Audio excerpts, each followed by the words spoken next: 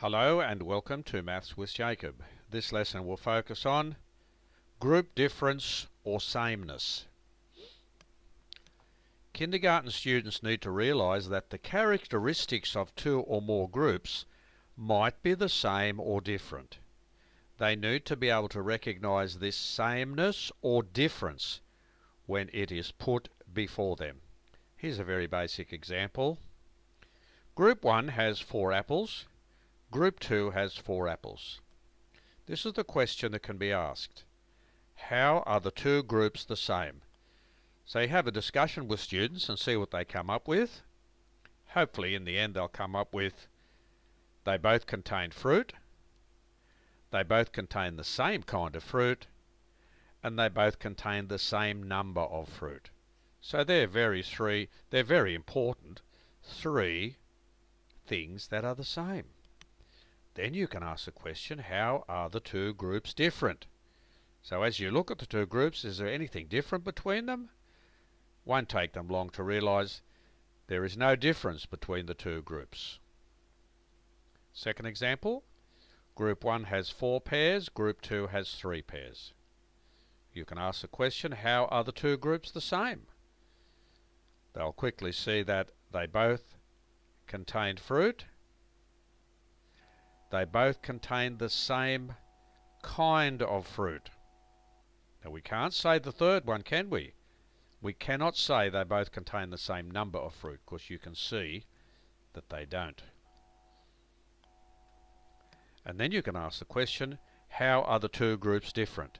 And they'll very quickly see that the number of objects in each group is different. So the first group has 4, the second group has 3. So they're recognising the difference. The next example, Group 1 has 4 bananas, Group 2 has 4 cherries.